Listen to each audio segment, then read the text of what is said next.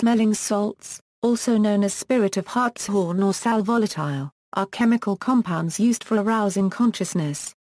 The usual active compound is ammonium carbonate, a colorless-to-white, crystalline solid 2CO3. Because most modern solutions are mixed with water, they should more properly be called aromatic spirits of ammonia. Modern solutions may also contain other products to perfume or act in conjunction with the ammonia, such as lavender oil or eucalyptus oil. History: smelling salts have been used since Roman times and are mentioned in the writings of Pliny as ammoniacus sal. Evidence exists of use in the 13th century by alchemists as sal ammoniac. In the 17th century, the distillation of an ammonia solution from shavings of hartshorns and hooves led to the alternative name for smelling salts as spirit or salt of hartshorn. Smelling salts have also been known as sal volatile, for their ability to produce ammonia vapor. They were widely used in Victorian Britain to revive fainting women, and in some areas constables would carry a container of them for the purpose. The use of smelling salts was widely recommended during the Second World War, with all workplaces advised by the British Red Cross and St. John Ambulance to keep sal volatile in their first aid boxes.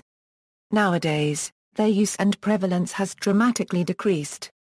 Usage: smelling salts are often used on athletes when they are knocked unconscious or semi-conscious to arouse consciousness and restore mental alertness.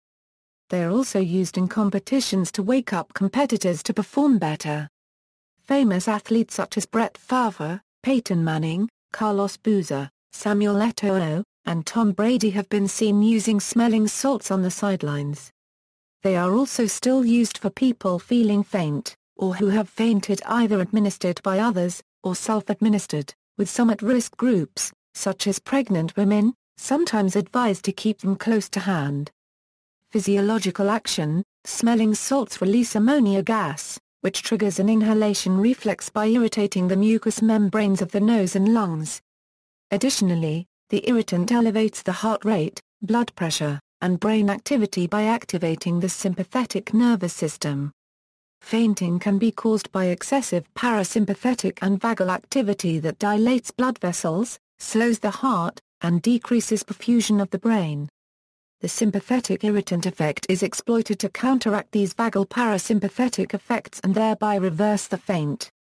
Risks: ammonia gas is toxic in large concentrations for prolonged periods and can be fatal. Since smelling salts produce only a small amount of ammonia gas, no adverse health problems from their use have been reported. However, a high concentration of inhaled ammonia might burn the nasal or oral mucosa.